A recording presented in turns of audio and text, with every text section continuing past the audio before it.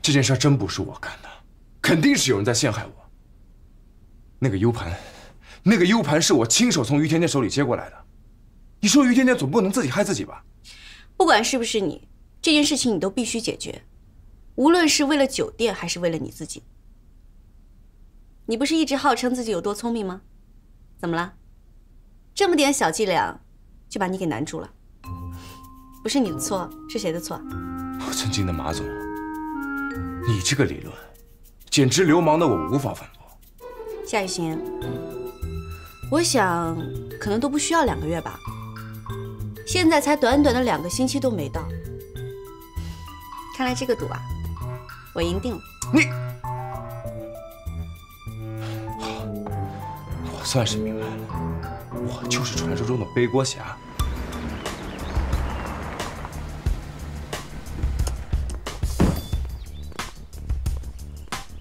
周先生你好，我们已经为你们这位新来的马总可真是个大忙人啊！我这个小小的供应商，他是不会放在眼里的。周先生您误会了，我们马总现在在您太太那。我太太，你们居然肯定不会把我太太放在眼里。我确实没想到我太太会在这里受到欺负。周先生，我看您是误会了。以你们 GR 现在的状况，我觉得是最适合收购。我作为供应商，应该早点做好准备，提前抽身。我太太呢？请跟我来。怎么样？咱赶紧找个地方投简历吧。这么严重？早知道他刁难我的时候，我就不跟他计较了。早就听说周宇是个宠妻狂魔，这真是简直是要把酒店给炸了。没想到于甜甜捡了这么一个宝贝，难以置信。甜甜，老公，哎呦，你来了，我给你准备了你最喜欢吃的水果。哎，好，就你最贴心了。甜甜在这儿受了欺负，马总，你信不信？我明天就可以让杰儿大换血。周先生，我们其实并没有。我想，我们和 GR 的合作需要慎重的考虑一下。我累了，你也累了吧？那咱们赶快休息。马总，我们需要休息一下。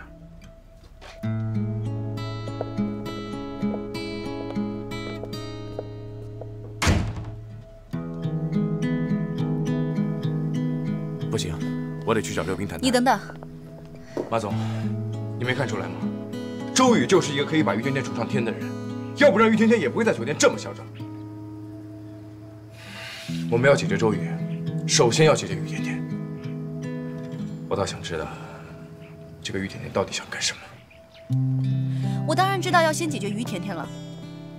你放心吧，这件事情交给我。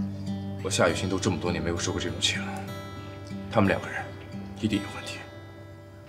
话是这么说没错，可是你觉得你这样去找他就能问出个答案吗？那也不能这么坐以待毙。但是我们现在……别但是了，苦海无涯，回头是岸。什么是你啊？明明就是周宇。姐，开车吗？开什么开啊？我还没吃完呢。人前不让吃饱，人后还不让吃饱，有没有人性啊？你吃，你吃，你吃。给马可爱拨个电话。给。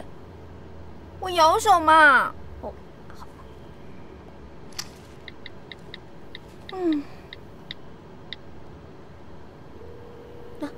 过来点。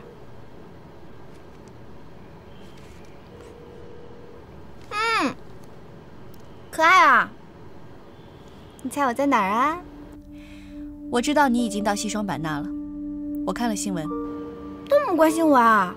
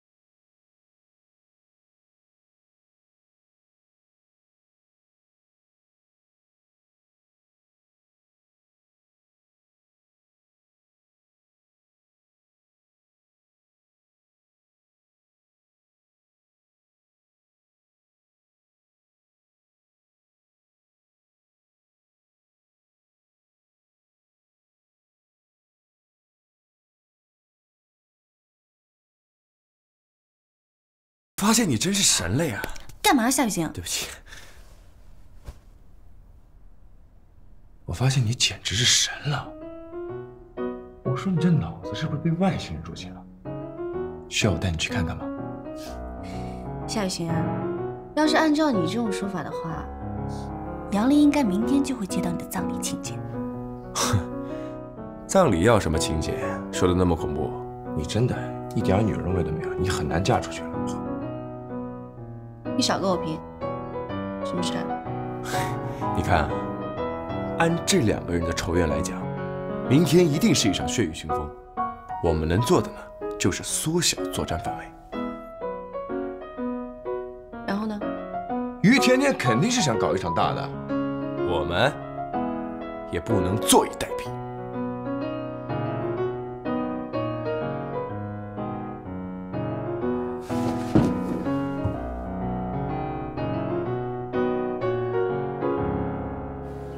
你一大早把我叫到刘斌办公室，不是为了请我喝杯咖啡吧？咱们俩的矛盾，应该是可以解决得了的。再说了，我也不是背后使坏的小人，咱们俩有仇报仇，不要伤及无辜。这不，我给你找了个安全的地方。你知道的，我是不怕把事情闹大的。我虽然不知道内幕，但是以你现在的身份，不适合把事情闹大。更何况，周先生都还在酒店里。你以为我会怕吗？我是在为你着想。当事人随后就到。哎呀，谁来我办公室？哈，周太。马总，你也在这儿。那你们先忙，我还有点事儿，我先出去了。既然来了，就把话说清楚再走。你也不想在大堂里下跪吧？于甜甜，这是你们的私事，我们无权过问。走吧。不是马总，夏雨晴。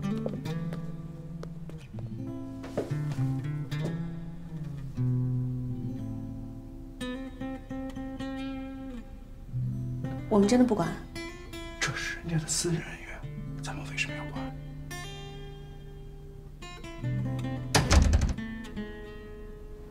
既然是私事，偷听可不光彩。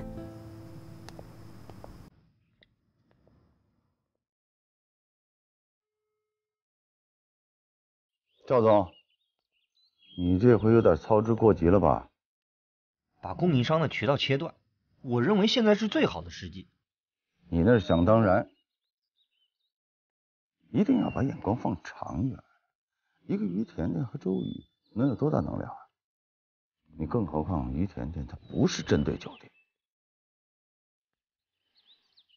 我希望这件事到此为止。那您的意思是？你要想让对方放松，你自己得先沉住气啊，等到最后那关键的一瞬，才有可能出其不意嘛。好，我明白了。于甜甜，你闹够了没有？你要干什么啊？我求你了，行吗？我走走行吗？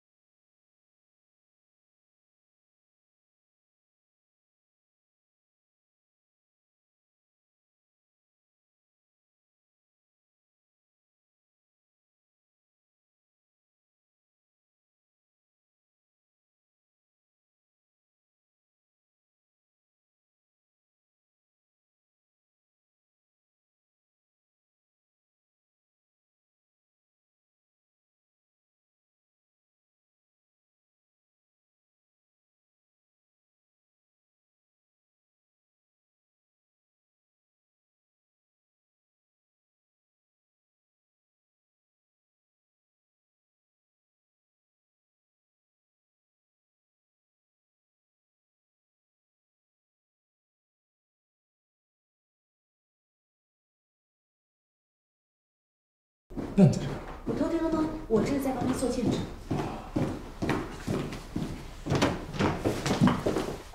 于甜甜。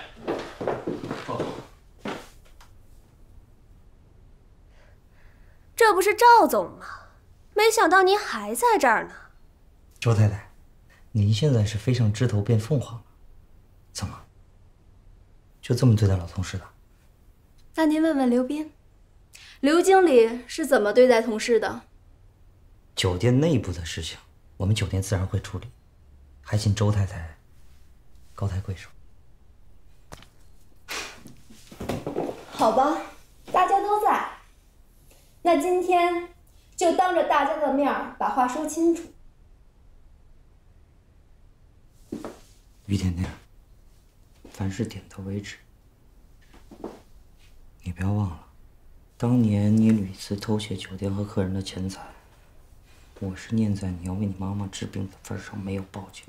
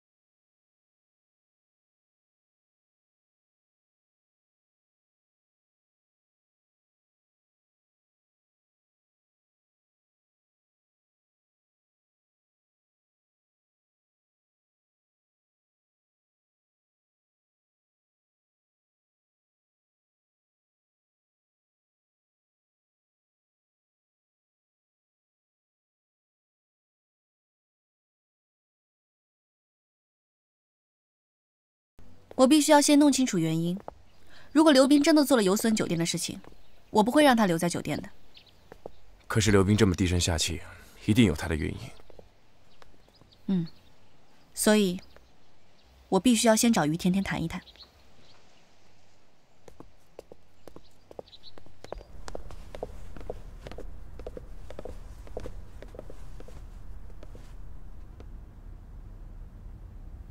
周太太要走了。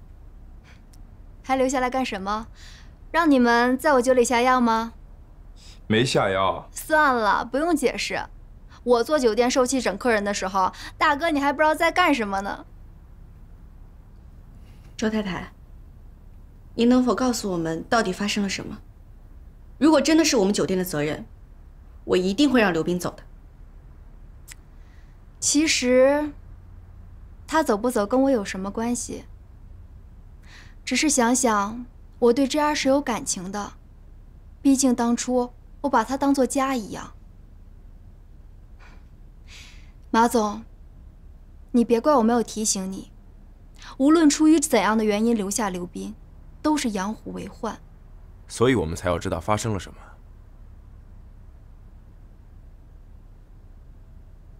事情到了今天这一步，我也不怕告诉你们当年的事情。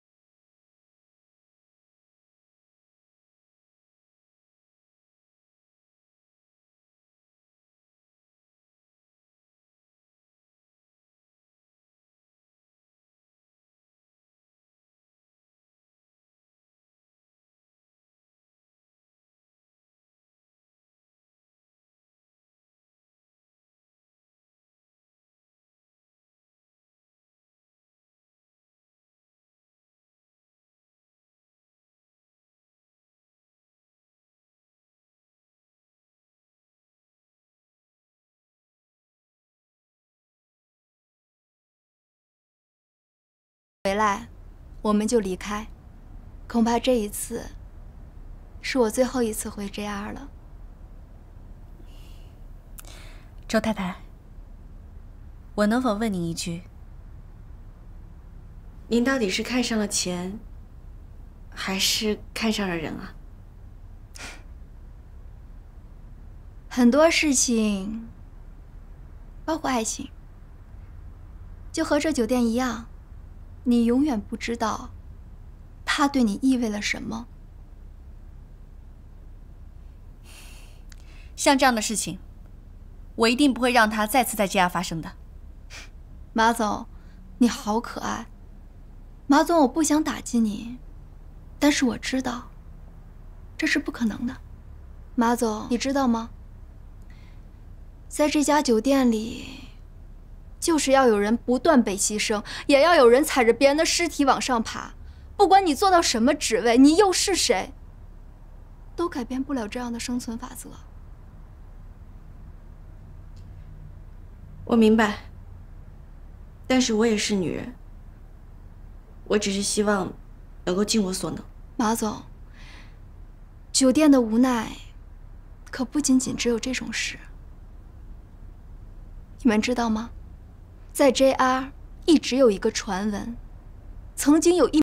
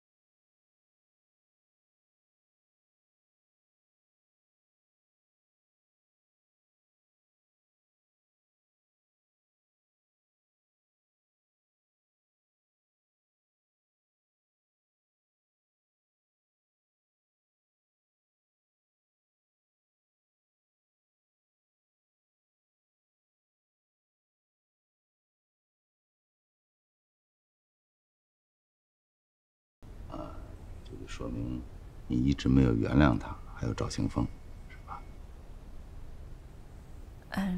叔叔您多想了，不是这样的。你不用否认，作为商人有心计是对的。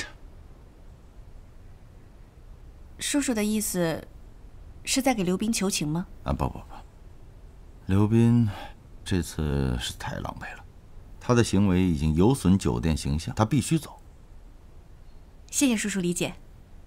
可是刘斌呢，这毕竟是个人行为，虽然当年赵总处理不当，留下了刘斌，但是……我明白的，这件事情跟赵总没什么关系。我本来是不过问酒店的是非的，不过这件事我要啰嗦两句。现在酒店呢正处于特殊时期，不适合有太大的人事变动，尤其是像赵总这样的酒店骨干。你明白我的意思吧？我明白的，叔叔。而且这件事情真的要特别感谢您，是您帮我说服了周宇。我那只是走了个过场。我听说你约了银行行长吃饭。非常好，我果然没有看错你。谢谢叔叔，这件事情我一定会尽力的。加油，机会总是留给有准备的人。我走了。我送送您。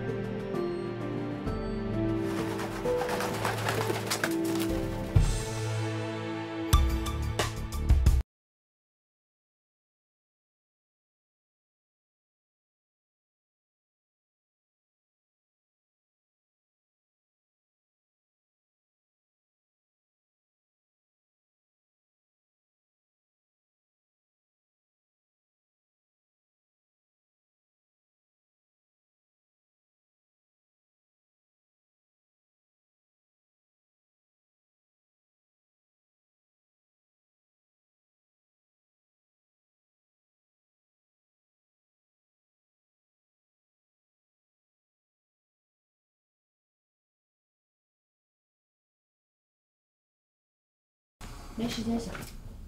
哎，新来见你可真不容易啊！啊，这楼下的他们跟我讲，如果没有预约的话，就不让我上来。还好认识我的人有几个，刷点成功。珍珍，我来这里是为了管理酒店，不是来玩的。现在酒店情况不是特别好，我能不能麻烦你在泰国折腾我就算了，来中国了，稍微跟我保持一点点安全距离，可以吗？好啊。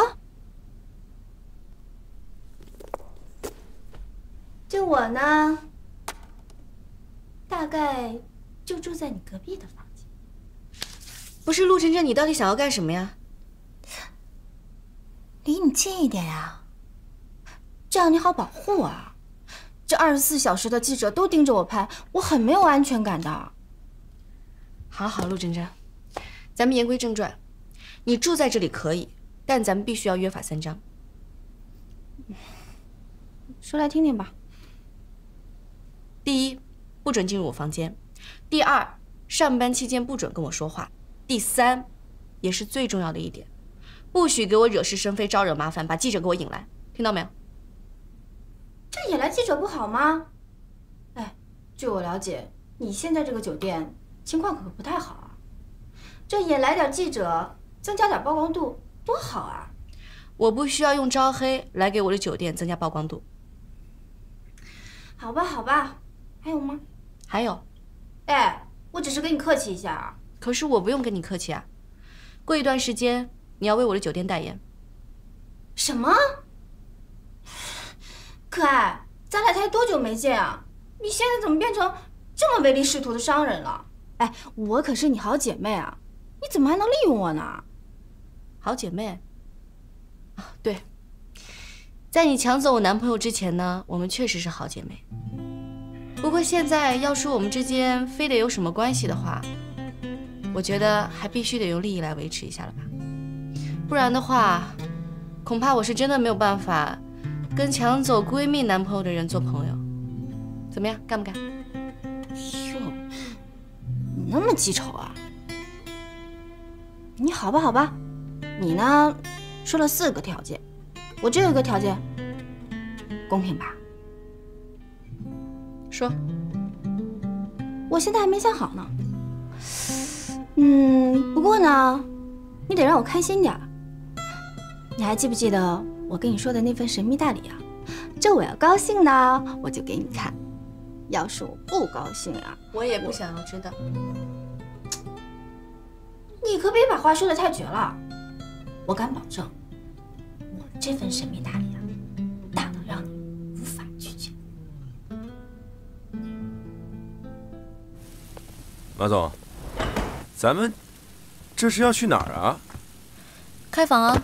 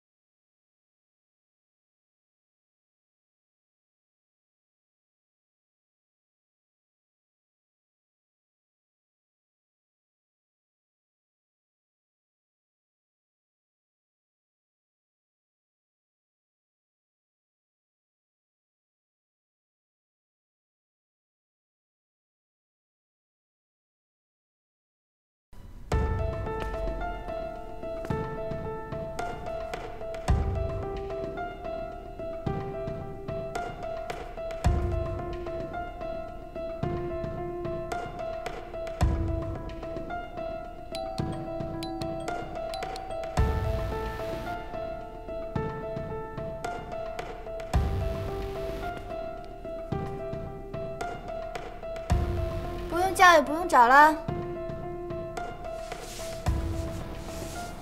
你知道他去哪儿了？当然我的眼线都告诉我了，你的可爱呢，带着他的小可爱出去兜风了。不对啊，最新情报，你的可爱带着他的小可爱去 WM 酒店开房了。不可能！这有什么不可能的呀？这大家都是成年人了，难道你以为可爱会为你守身如玉啊？反正信不信由你。哎，不过我得警告你啊，你违约了。你是怎么答应我的呀？没有我的允许就不能随便来见可爱。要是还有下次的话，我就让你，不对，我就让可爱付出代价，看你还敢不敢挑战我。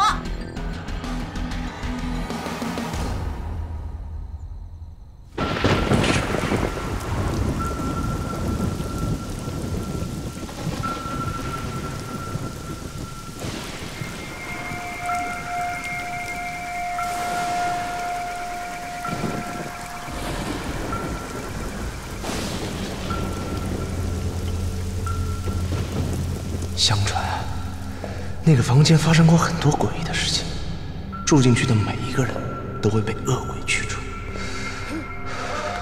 我听说有个女人死在那里，她会想方设法的让每一个住进去的人都会让她离开，因为她一直活在那里。所以，那个房间至今为止都是禁止对外开放的。严丽，你说的是真的吗？能跟你开玩笑吗？哎，苏荷，明天晚上你是不是去那个楼层服务啊？别说，别害怕，别害怕啊！实在不行我陪你去啊。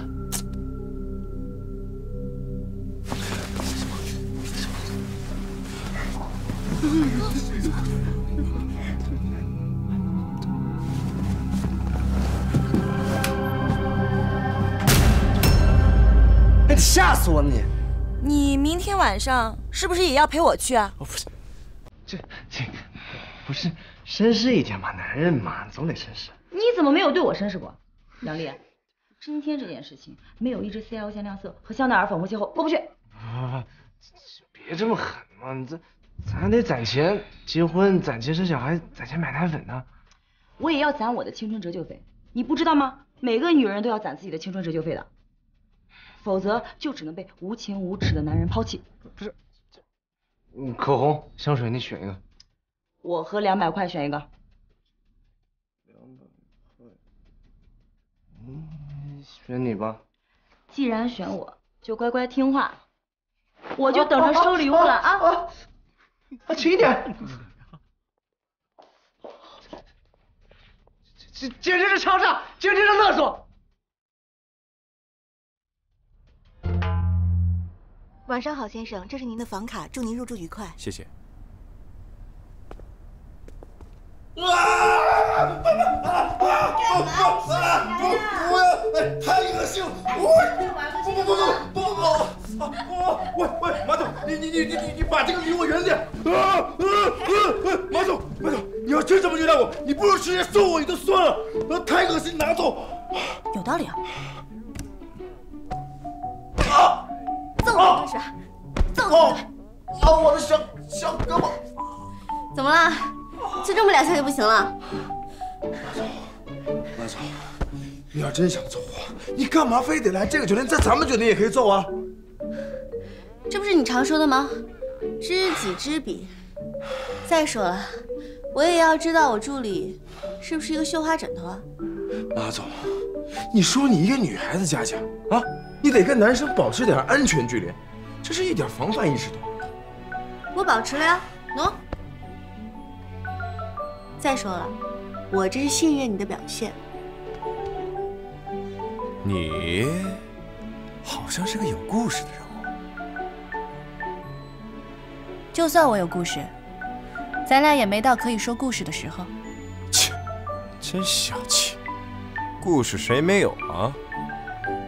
马总，你说你跟陆真真，你们俩是闺蜜？啊，对不起，那个我不知道你男朋友是不是？陆真真，她曾经确实是我最好的闺蜜，可可以说是我悲哀童年里唯一的朋友。天知道他对我有多重要，我真的愿意把我的一切都跟他分享。可是我没想到，他想要分享的，却是我生命中另外一个同样重要的人，我的男朋友。马总，你别这样，我这个人最不会的就是哄女孩开心。那个，你，这个时候我应该干嘛呀？要是杨丽在就好了。等等，孙茜给我总结的那些偶像剧里都是怎么做的来着？对了，摸头杀、额头杀、壁咚杀，什么来着？不管了，拼了！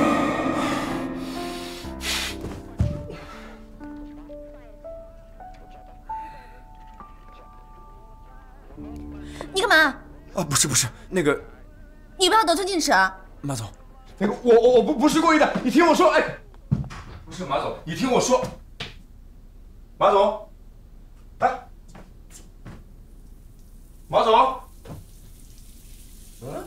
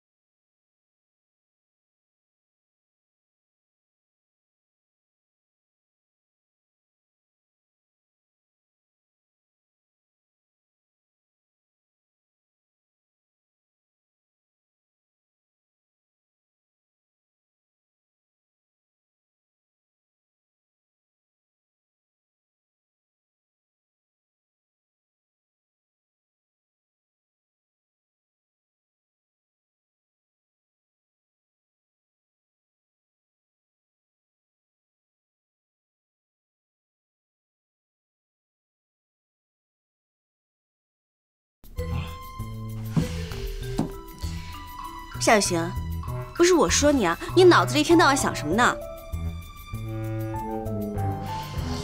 赶紧把衣服给我穿起来。丑。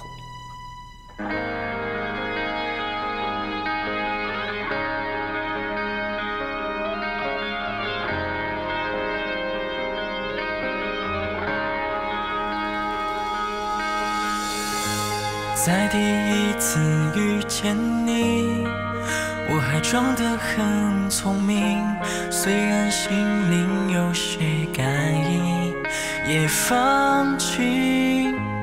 忽然我变得担心，留下匆忙的脚印，半辈子孤独的旅行，却碰到你。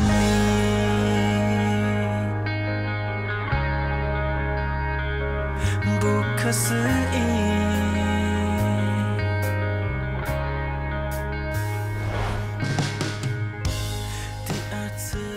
这事儿不是都已经解决了吗？怎么还是愁眉苦脸的？现在不是应该庆祝一下吗？问你个私人问题啊，你有没有那种特别舍不得又不得不放下的人啊？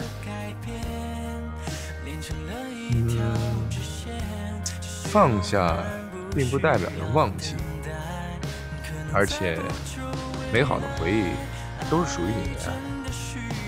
反正啊，这人得往前看。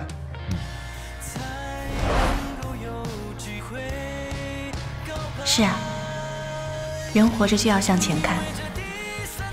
袁彬，没有了你的保护，你是不是也会希望看到更加勇敢、更加自信的我？